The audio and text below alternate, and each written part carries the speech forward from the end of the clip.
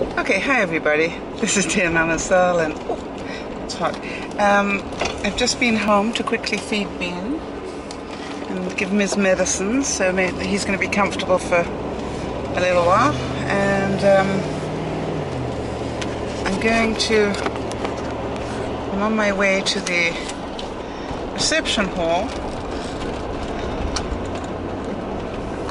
complete with my rubber gloves, Lysol, and various different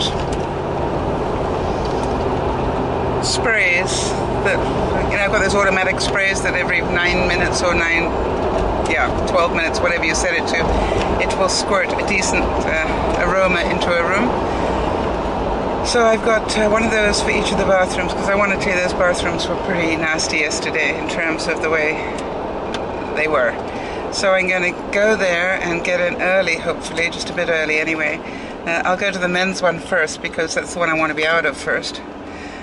Give it a quick wipe down with Lysol and leave one of my air fresheners in there. The men won't appreciate it, but I will. And then I'll go to the ladies, which doesn't matter then if the women come in while I'm doing it. I'm sure they'll appreciate it. So that's what I'm going to be doing.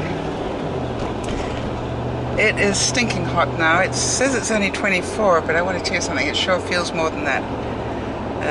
I am dripping wet already. And it's about now that I wish that I hadn't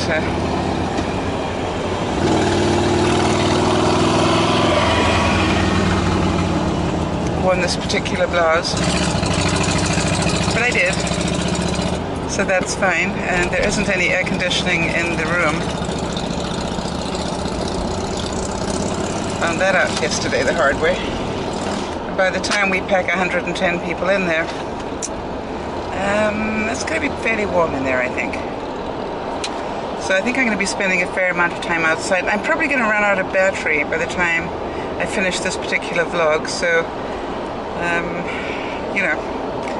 better I talk to you, I think, then you get lots of photographs of the reception. Reception is a reception, I think. So hopefully you'll forgive me for that. I had to make a choice. Do I use up the rest of the battery just saying hi to you guys and tell you that I miss you?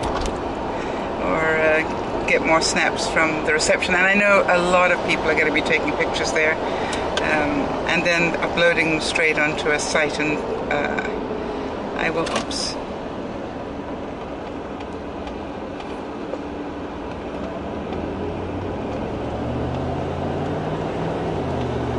I will try and get... I'm sorry, but there's some really idiots driving on the streets today, don't you think? I couldn't believe that. There was one person who apparently thinks that if you put out your indicator,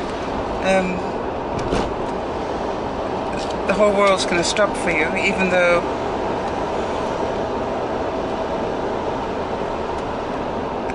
same person. There was a guy that while I was trying to organize what was happening in front of me, a guy behind me overtook me, which was fair enough, only to then creep in front of me. It's like, I wasn't being slow, I was trying to avoid an accident. Never mind. We're not going to let that worry us today, right?